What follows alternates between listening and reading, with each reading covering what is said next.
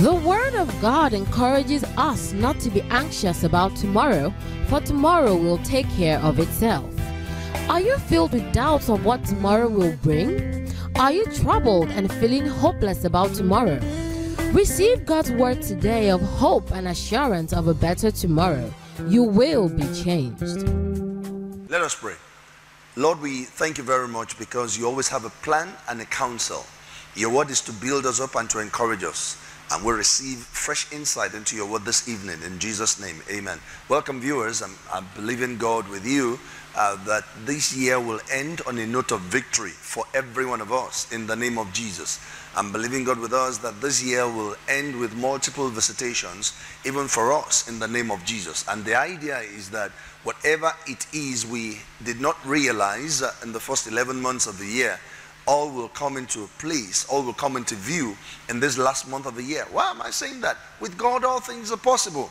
So don't walk in doubt, walk in faith. Choose to believe God and you will see His glory. Today I'm sharing on what I've titled Resilience. Resilience. What does it mean to be resilient? It is the ability of something to return to its original state or shape after being pulled, after being damaged, after being destroyed and battered. It returns to its original stage. Resilience. A Christian should be resilient. The Lord did not promise us a bed of roses. He didn't say that in this world everything is going to be easy. Actually, what He said was, in this life you'll have tribulation. But He said, rejoice, for I've overcome the world. Now, it means we might face challenges, but we'll come out of them victorious. God expects us to be resilient, not to take on the form or the shape of the problem, of the dangers, but rather to stand in His face as the ones that have come out victorious. Amen. By the time Daniel came out of a lion's den, there was no mark, there was no scar on his body to suggest that maybe he had a slight bruise or he had a brush with the lion. No. Actually, someone was preaching the other day and that person said, the lions in the den did not see Daniel. They saw another lion. They saw a greater lion. They must have seen the lion of a tribe of Judah, and so they kept quiet. But when those men were thrown down, the lions saw men and they devoured them. Listen, I'm talking about resilience. When they were cast into the fiery furnace, there was no smell of smoke upon them by the time they came out of the furnace. They were back to their original shape, resilience. That's how a child of God should be. Let me quickly read something to us in Acts of the Apostles, chapter 20, from verse 22.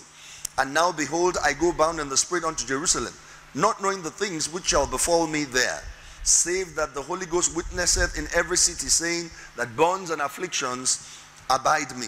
But none of things move me. None of these things move me, I beg your pardon. Neither count I my life dear unto myself, so that I might finish my course with joy, and the ministry which I have received of the Lord Jesus, to testify of the gospel of the grace of God.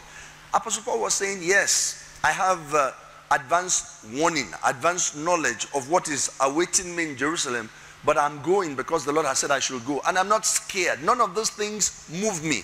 He was resilient. He was saying, listen, I'm still going to come forth as gold, because as long as I run my race to the finish line, I'll be who God has said I am. I will do what the Lord has asked me to do. Resilience. So 2020 has been the year of the COVID-19 pandemic. Businesses have been lost, lives have been lost, relationships have been lost. Some people have suffered setbacks and they are yet to recover. But guess what? Do you know the word of God is saying you can bounce back? So don't lose hope. Be resilient. Stand your ground. Stay true to your convictions in the word of God. That's why you must have a root. You must have an anchor. And your anchor must be in the word of God that does not change.